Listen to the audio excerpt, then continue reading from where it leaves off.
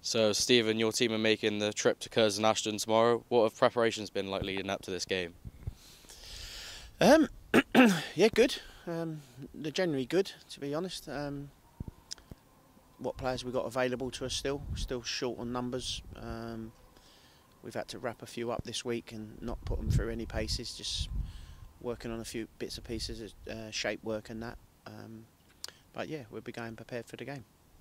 Just to touch on the last game, 5-1 winners over Bradford. How happy are you with that result and also the response off the back of the Brackley loss? I thought the boys were fantastic, to be honest with you. And Bradford are a decent side. They're not. You know, when people said, "Oh, 5-1, it was only Bradford." Bradford are a good side. They play good football. They've got good players. Their movement's good. They've got dangerous players in their team. So I looked at their last few results. You know, only drawing away. You know, Kidderminster away is a good point for anybody. Just losing to Scarborough, etc., etc. They're a good side.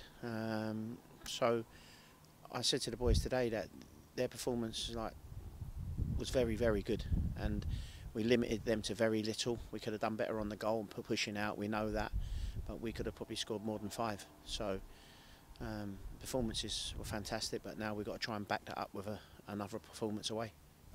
You managed to bring in Victor Nurenold through the budget booster crowdfund for the last game. Is there any words you'd like to give to those that contributed and anything about Victor himself as a player? Yeah, I mean, I said it last week in the interview that, you know, I thank the fans for doing that, because without them we wouldn't have the player. So again, I can only say the same thing again. Thank you for helping us get this player over the line. We desperately needed that Victor, desperate.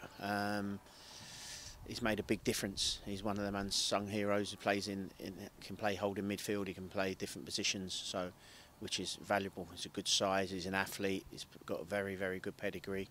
You know, he's played in the Scottish Premiership a number of times, League One, League Two. So he's a great addition to the squad. Yeah, and he's fitted in nicely. And finally, in the reverse fixture at the Tiger Turf, tomorrow's opponents managed to defeat what was previous manager Lee Mansell's side 3-0. What do you know about them as a team and the threats they can cause your side?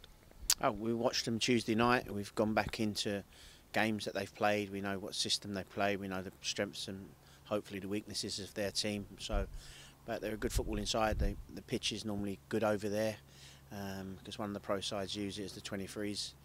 So hopefully it's going to be a decent football match. And again, they've beaten Alfreton away from home during the week, and Alfreton haven't lost for 9 games.